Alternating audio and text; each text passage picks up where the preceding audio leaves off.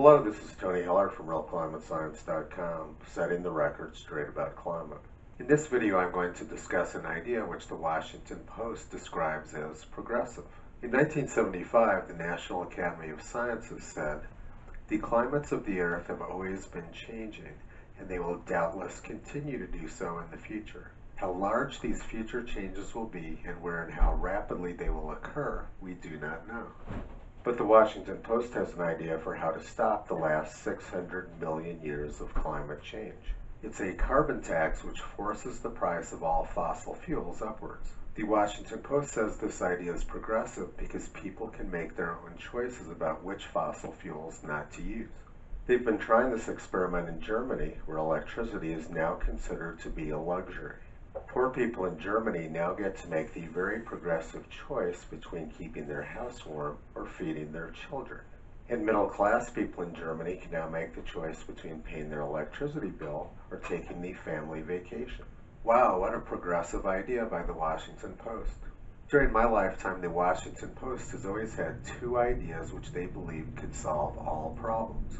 One of the fix-all ideas of the Washington Post has always been to raise taxes, regardless of what the problem was. The other fix-all idea of the Washington Post, for as long as I can remember, has always been to impeach Republican presidents. It doesn't actually matter what the problem is, but the Washington Post tells us that one or both of those solutions will fix it. And at the top of this article, they have a picture of some very dirty-looking smokestacks. It's difficult to tell what we're looking at. Is it fog, steam, pollution? It's hard to tell. But one thing we can see is the caption. It says that the photograph was taken in China. So apparently the Washington Post believes that making Americans pay more for energy will reduce pollution in China. They don't really elaborate in the article on how this works. The reason that they used pictures from a Chinese power plant is because American power plants are very clean. This is my local power plant outside of Boulder, Colorado. It burns natural gas and is incredibly clean. The other large source of electricity in northern Colorado is the Rawhide power plant north of Fort Collins. This power plant burns coal, and like the one here in Boulder, it puts out no visible pollutants. Photographs of American power plants don't make for good propaganda for the Washington Post, so they use ones from China instead. Now let's look at who actually uses coal. China and India use a lot more coal than the rest of the world put together. The United States uses about 1/8 as much coal as China and India. The United States could literally drop off the face of the earth and would have almost no impact on coal consumption around the world. Yet the Washington Post wants to raise energy prices for Americans. The only thing that would accomplish would be to make Americans poor, make American goods more expensive, and put China and India at a competitive advantage. In 2008, Barack Obama proposed a similar plan for the United States. He said he wanted to make electricity prices skyrocket for Americans. Under my plan of a cap and trade system, electricity rates would necessarily skyrocket. Even, regardless of what I say about whether coal is good or bad, because I'm capping greenhouse gases, coal power plants, natural gas, you name it, whatever the plants were, whatever the industry was, they would have to retrofit their operations. That will cost money. They will pass that money on to consumers. Michael Bloomberg is attempting to implement Obama's plan. Bloomberg is spending $500 million in an attempt to quickly shut down the existing U.S. energy infrastructure. We used to worry about terrorists taking out power plants or taking down power lines. But Al-Qaeda doesn't need to worry about this now because we have prominent Americans attempting to do the same thing, but on a much larger scale. Note that Bloomberg is not spending the $500 million to invest in new technology which would replace the coal, but rather he's spending the money to shut down our existing infrastructure, which we all depend on for our day-to-day survival. So why isn't Bloomberg investing in green energy research? Barack Obama tried that when he was president. He invested huge amounts of money in dozens of green energy companies, and every single one of them failed. Obama gave more than $500 million of your money to Solyndra, which of course failed. So Bloomberg knows better than to make that same mistake. America's enemies must be having a fantastic time watching this drama unfold. We have very rich and powerful people inside the United States who are working hard to destroy our energy infrastructure. Another very rich person in the United States is Bill Gates, who started the company Microsoft. He knows a little bit about technology and says that the cost of switching over to wind and solar would be astronomical. And he points out these specific problems with wind and solar power. Gates said renewables were far from capable in their current form of capturing projected growth in energy use by 2030. He cited solar power as an example. Solar is only during the day. Solar only works best in places where it's warm. We don't have perfect grids. We don't have storage. There's no battery technology that's even close to allowing us to take all of our energy from renewables. Gates said, power is about reliability. We need to get something that works reliably. Now compare this to what Obama and Bloomberg were saying. Obama and Bloomberg simply want to shut down our existing energy infrastructure without anything to replace it with. Here's an article from Bloomberg. Sometimes a greener grid means a 40,000% spike in power prices. Texas power prices jumped from less than $15 to as much as $9,000 a megawatt hour this month as coal plant retirements and weak winds left the region on the brink of blackouts during a heat wave. Germany averted 3 blackouts of its own in June. In the UK, more than 1 million homes lost power on August 9th, in part because a wind farm tripped offline. A new report says that renewables threaten Germany's economy and energy supply. A new report by consulting giant McKinsey finds that Germany's energy transition to renewables poses a significant threat to the nation's economy and energy supply. One of Germany's largest newspapers summarized the findings of the McKinsey report in a single word: disastrous. Progressive filmmaker Michael Moore has a new movie out called Planet of the Humans. When they started making the movie, their intent was to promote green energy. But they said it turned out that the wake-up call was about our own side. It was kind of crushing to discover that the things I believed in weren't real, first of all, and then to discover not only are the solar panels and wind turbines not going to save us, but also that there's this whole dark side of the corporate money. It dawned on me that these technologies were just another profit center. It's good to see some progressives finally waking up as to what's actually going on. But they should have been able to figure this out during the Obama administration when all of those green energy companies failed. Where did all of those billions of dollars which Obama spent on green energy go?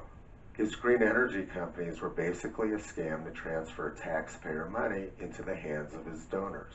Wind and solar power is not going to meet America's needs, and it's not going to do anything to help the climate. We don't have to speculate what the climate would be like at low CO2 levels. We have huge amounts of historical evidence from when CO2 levels were much lower. Let's take a look, for example, at the 1920s. This week in 1926, Cuba was ravaged by a hurricane.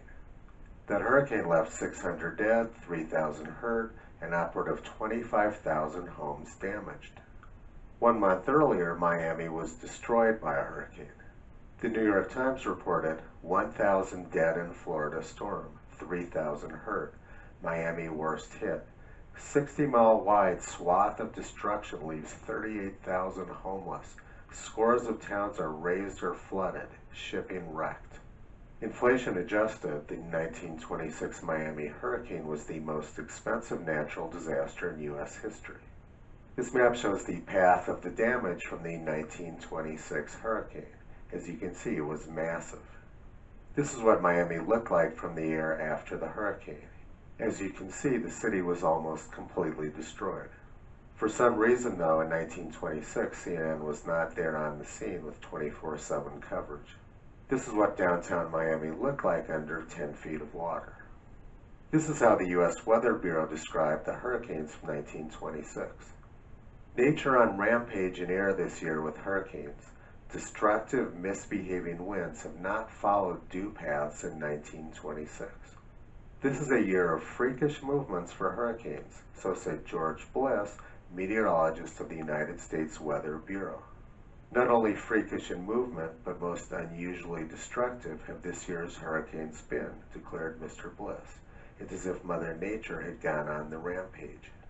The horrible hurricanes of 1926 were blamed by scientists on giant sunspots. It isn't completely clear to me how building windmills will stop giant sunspots from forming on the sun. The Red Cross described the year 1926-1927 as being the worst disaster year in Red Cross history. The Red Cross reported 111 disasters that year. One of those disasters was the worst flooding in U.S. history along the Mississippi River. The floods lasted for more than 6 months and permanently changed America's demographics. Hundreds of thousands of descendants of slaves who had homesteaded along the Mississippi River were forced to abandon their homes and move to northern cities. But that was just the beginning. St. Louis was largely destroyed by a tornado in 1927. Vermont also had their largest flood on record in 1927.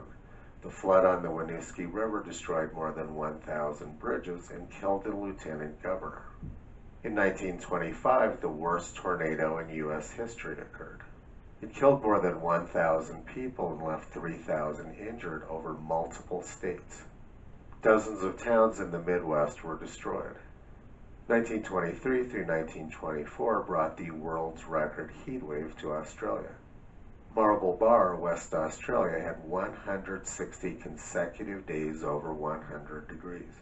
And 1922 brought Africa's record heat wave.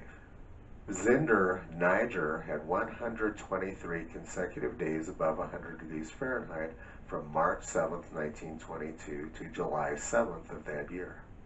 During that 4-month period, their afternoon temperatures averaged 113 degrees Fahrenheit. And before data tampering by NOAA, 1921 was the hottest year on record in Texas. And it was the second hottest year on record across the entire United States. 1921 also brought some of the worst flooding on record to the United States. 3 floods in Pueblo, Colorado in June that year killed 1,500 people. And then that flooding on the Arkansas River spread out over Kansas and did huge amounts of damage there. In 1921, the New York Times said, "Earth has a fever," the identical words which Al Gore used many years later. There's no historical basis to the belief that lower CO2 levels will bring us better weather. That's strictly a superstition. And there's no reason to believe that lower CO2 levels will stop the Arctic from melting. In 1923, it was reported that the North Pole was melting, many glaciers had vanished, and scientists were wondering if the North Pole was going to melt entirely. Reports from fishermen, seal hunters, and explorers who sail the seas around Spitsbergen and the eastern Arctic all point to a radical change in climatic conditions, with hitherto unheard of high temperatures on that part of the Earth's surface. And in 1923, scientists reported that glaciers in Glacier National Park were disintegrating and predicted that they would be gone by 1948. There's nothing progressive about destroying America's energy infrastructure. There's nothing progressive about making energy unavailable or too expensive for poor people. And there's no reason to believe that engaging in such insane self-destructive behavior will do anything to improve the climate. These people need to be exposed and shut down. Visit Toto on the web at realclimatescience.com. He's been pulling back the curtain on junk science and propaganda for a long time.